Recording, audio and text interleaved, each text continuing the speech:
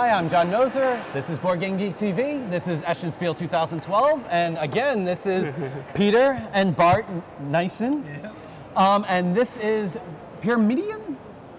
Yeah. It's from a Canadian designer, Yannick Box again. Box cover? The box. Yeah. We're gonna get that.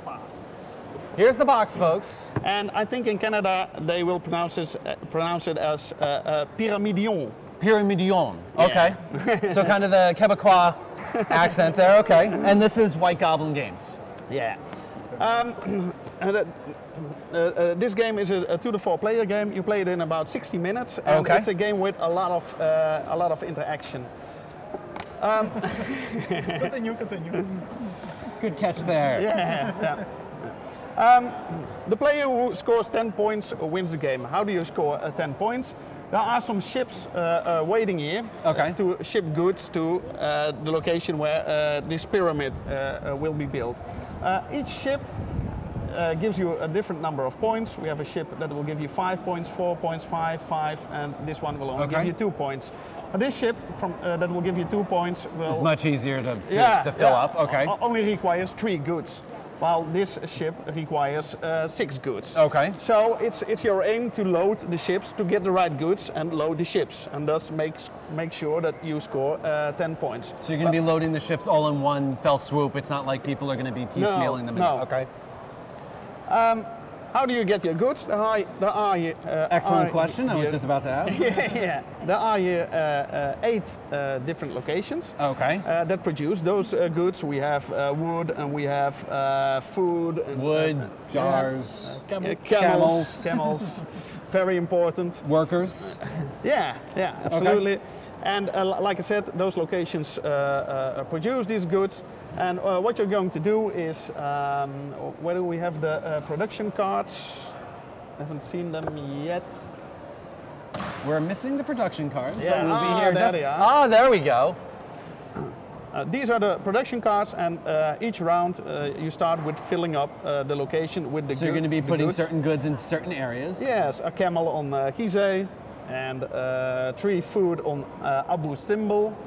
That's here, etc. Okay. When it's your turn, you're going to activate one of the locations, and of course you're going to activate, or you want to activate the locations where you want the goods. Yeah. There you go. Absolutely. So let's say that I activate this location. Yeah, you're good. You're good. A little bit higher. Let's say that I activate this location. We have 9 cards in our hands, and those cards will give you influence in different kinds of.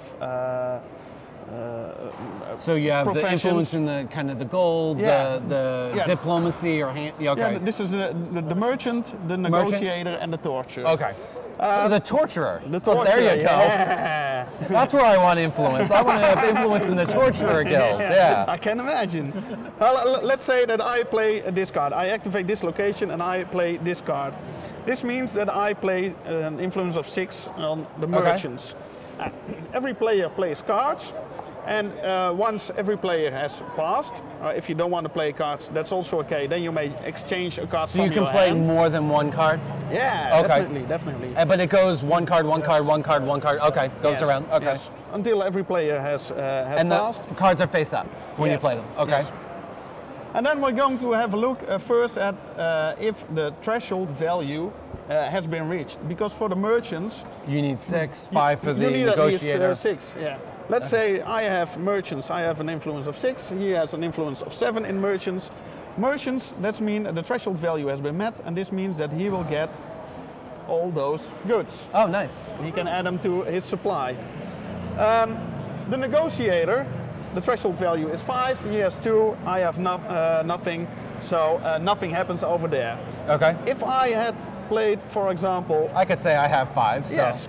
If you would have played that card, then you were allowed to put a negotiator token on this location. There can only be 1 negotiator token on each location. And what does the negotiator do? In the next round, when we've filled up the locations with new goods, you are allowed to pick one of those goods already before we're going to. So it's a free good, but I don't know what I'm going to get. Right. You know, yeah. you see the next card. So Oh, you see the next, so I will know what to get. Yeah, okay. in the next round, you'll see which locations will produce goods. Now, does the negotiator stay there throughout the game, or is it one-time use? It will stay there throughout the game until one of the other players overbids. Yes, okay. yes. Then his negotiator token will leave the location, and your negotiator token will be in place. Okay. So, what does the torturer influence do? Yeah, the torture. That's the last one.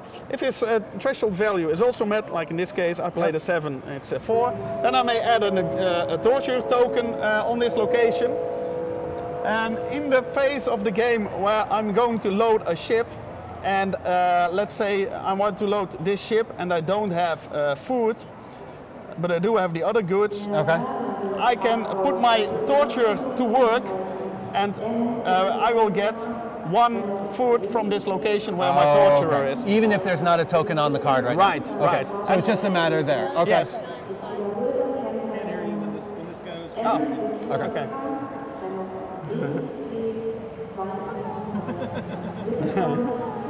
Let's sing a song.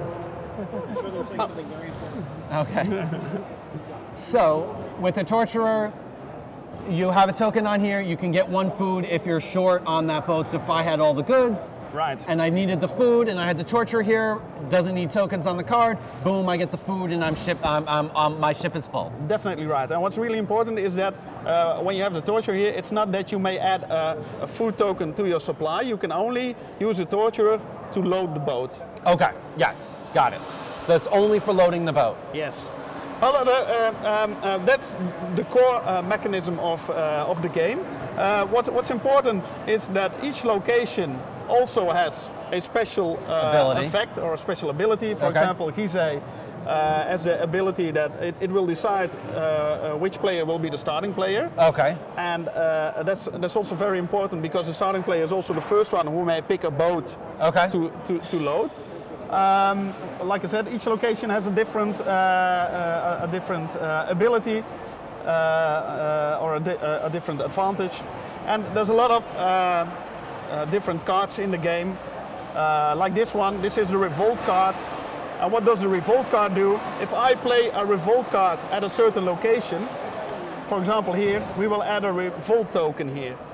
What does that revolt token do? It will increase the threshold level of the torture. Okay, just the torturer. Well, Every level. yeah, every level. Okay, increases everything. So that makes it really difficult to meet that, and it becomes more less of a useful area. Yes, but if you meet it, then you will get the token that's on the revolt token. Okay. So you will get an extra good. But if it doesn't meet the new threshold level, then you will get nothing. Okay. So this is really a nasty card, and that's really important in this game. There's a lot of interaction, and there are a lot of ways to play this game nasty. So okay, that in short is Pyramidion. Okay, so again, how many players you said? 2 to 4. And how long? 60 minutes. 60 minutes. Yes. Okay. Ancient Egypt. Yes. The way of Quebecois.